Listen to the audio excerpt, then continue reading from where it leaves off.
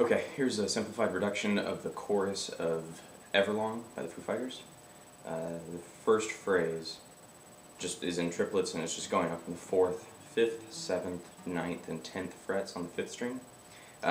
Your right hand can either be alternating or going straight down. It's totally up to you. So here it is.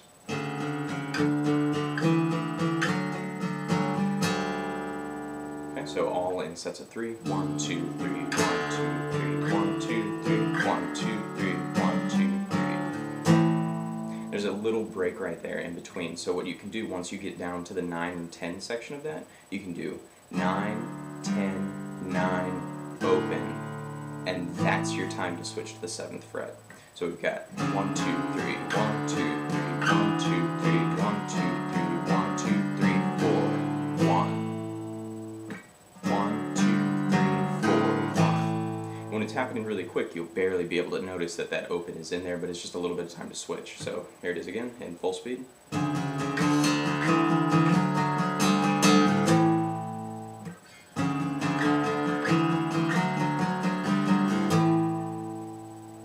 Continuing, this is the first and second endings, if my memory is correct.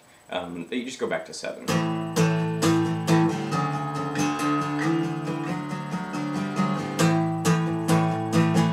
And that rhythm there, it could be a bunch of stuff.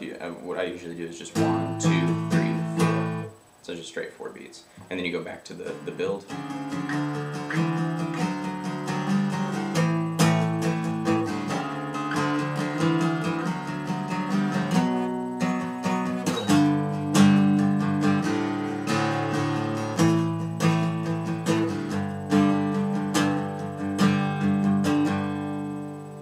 So all of this stuff is going to be a little bit more difficult to play because each one of the chord changes is on the and of 4.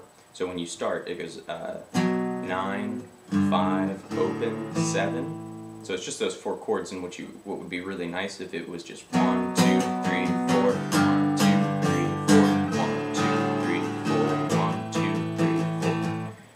But it's not. So it's 1, 2, 3, 4, and 1.